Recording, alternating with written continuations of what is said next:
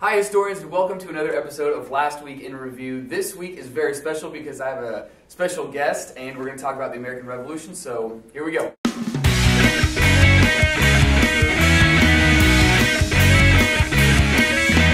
And our special guest for today is Mr. Stockberger. Yay! Stock, thanks for coming on the program. You are welcome. You've been on my show 3 times now, and it's about time I return the favor. Well, thank you. Appreciate you being here. Today, we are going to go over some big topics considering the American Revolutionary War. Okay. And because that's what we're talking about in class. And we have a test coming up, not this week, but the following week. So this will be a good test for review. So you are a part of our review process. How do you feel about that? I feel very inadequate.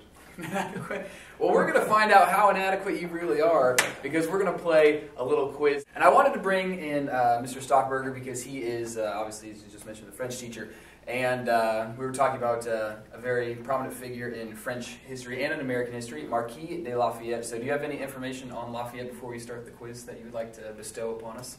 He was very pro-American. He loved the Americans.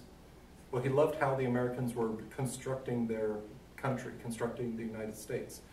The way that we incorporated the, oh, help me out here, the legislative, executive, and judicial. Oh, the different branches of government. Yeah, the branches of the government. Mm-hmm. He liked that balance of power, and he tried to take that back to France. All right, so a little bit on Marquis de Lafayette. And here we go, we're going to have a quiz here. And I do not have, full disclosure here, I do not have the answers on here. So Neither do I. So he's kind of on his own here. So here we go. Question number 1. What were the first battles of the American Revolution? A, the Battle of Saratoga. B, the Battle of Yorktown. C, the battles of Lexington and Concord. Or D, the battles of the Battle of Bunker Hill. Well, you and I both went to Ball State. We did. Yorktown is about 10 miles south of Ball State. It is.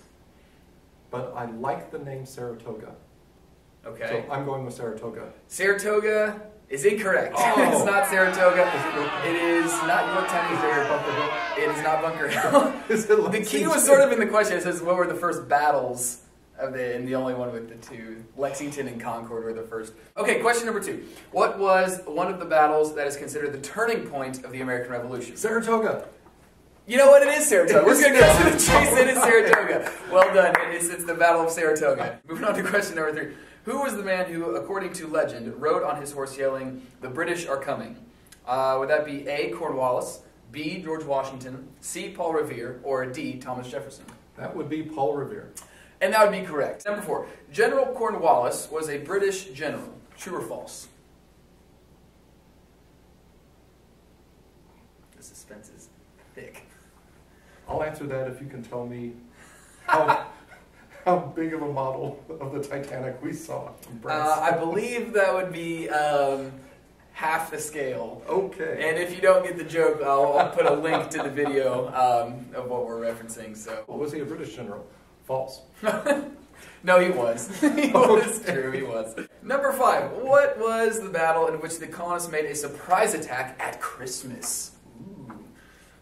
A, the Battle of Yorktown. B, the Battle of Breed's Hill. C, the Battle of Trenton. And D, the Battle of Bunker Hill. Students watching should know this. I should know this also, and I think it's Bunker Hill because of that famous painting of Washington crossing the Delaware. No, you're incorrect. It's the Battle of Trenton because he's crossing the Delaware River to go into New Jersey, Trenton, New Jersey. Bunker Hill's in Massachusetts. Sorry. Here we go. Question number 6. Okay. Men who were ready in a minute's notice were called Minutemen. True or false? True. That is correct. That is true. And that's a key term. I've got 2 right. 2 right. We got some momentum. Going into question number 7 here. Question number 7. What was the battle that was lost by the colonists? The colonists dug a fort on another hill, but the battle was called this. Bunker Hill. That's correct! The Battle of Bunker Hill, which is some historians, and maybe you watching at home know that the Battle of Bunker Hill was not actually fought on Bunker Hill, it was fought on Breed's Hill. But nevertheless, it is called the Battle of Bunker Hill. You are correct, so that's 2 in a row. We're rolling. Number 8. What was the last major battle of the American Revolution? A, Bunker Hill, B, Concord, C, Trenton, or D, Yorktown?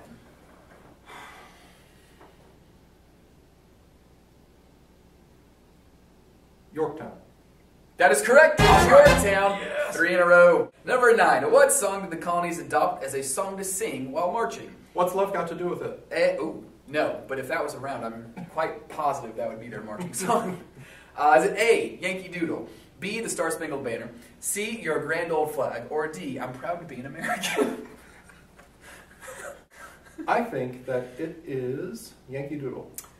You're correct. It is Yankee Doodle. Well done. Because Star Spangled Banner should not have existed just yet, which means correct. that Your Grand Old Flag didn't exist yet. Also correct. Look at that. That's called logic, kids. Use it. Logic.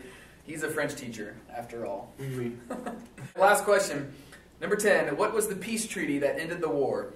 Was it A, the Treaty of Paris, 1763 version, B, the Treaty of London, 1783, C, the Treaty of Versailles, or D, the Treaty of Paris, 1783 version? I know that the Treaty of Versailles ended World War I. Correct. Since there are 2 treaties of Paris, it probably comes down to which year. 1776 was the Declaration of Independence. Is that right? It is. So the peace treaty that ended the war, would that be 83? Paris 83. The answer is Paris 83! Yes. Logic prevails! Logic prevails. Fantastic. I will award him 5 shillings. 5 shillings. So even though they're not edible, and also non-transferable, because they're fake. We'll kind of wrap things up here on Last Week in Review, but I'm going to end with some parting words from the Declaration of Independence, our primary source from a couple weeks ago. There's a radio news organization called NPR. They're kind of like PBS on the radio. Every July 4th, all of their journalists get together and each one reads a line or 2 from the Declaration of Independence so that they read the whole thing. Fantastic. Well, cue the primary source filter. Words of Thomas Jefferson. We hold these truths to be self-evident, that all men are created equal, that they are endowed by their Creator with certain unalienable rights, that among these are life, liberty, and the pursuit of happiness. Stock, thanks for joining us today, and we'll see you guys next time. Do I get a Jolly Rancher? You do get a Jolly Rancher. All right. All right, there we go.